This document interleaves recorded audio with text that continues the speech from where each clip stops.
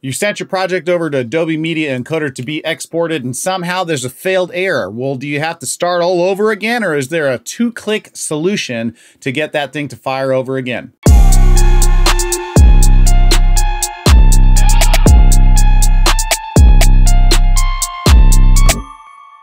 Hey Internet, what's going on? It's your boy Robert Teegarden back again with a Teegarden quick tip tutorial. Just the tip, just enough to see if it feels good. I'm always finding new and interesting things throughout the Adobe suite, and today is no exception. And when I do, I like to share them with you fine people, because maybe you're doing the Googles and you figure out, this is a cool thing, and you find this video and I don't really know.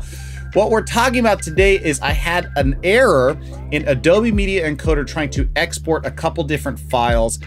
Something got unlinked, and so the export failed.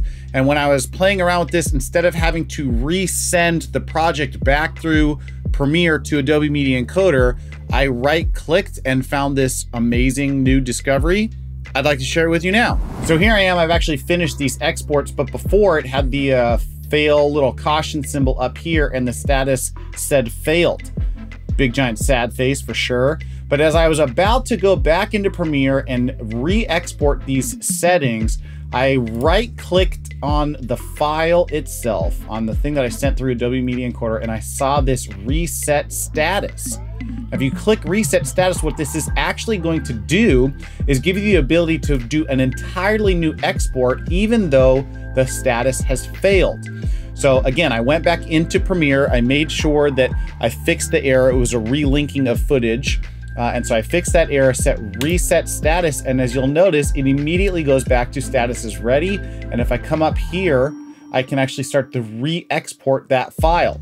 Now, I don't really want to do that because I don't want duplicate exported files just for the sake of a YouTube video. You guys understand what happens when I click that ready again. By the way, if you're not using Adobe Media Encoder to export your files, I don't know what you're doing. I put a video up on how to export super fast from a couple of years back. Nothing has changed, except things are now exporting even faster through Adobe Media Encoder. So if you are not exporting your files through Adobe Media Encoder, you're still doing it in Premiere, you're basically living in the dark ages. We have electricity now. We have these wonderful things called cell phones and computers, and we can talk to people in new and amazing, interesting ways.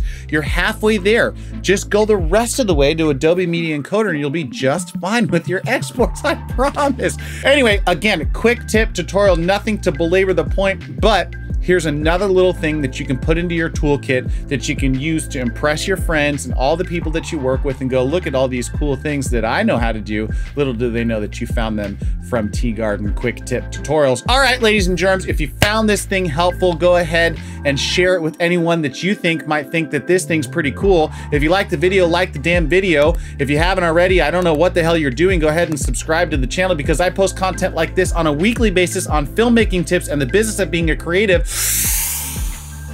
We'll see you guys in the next video. Deuces.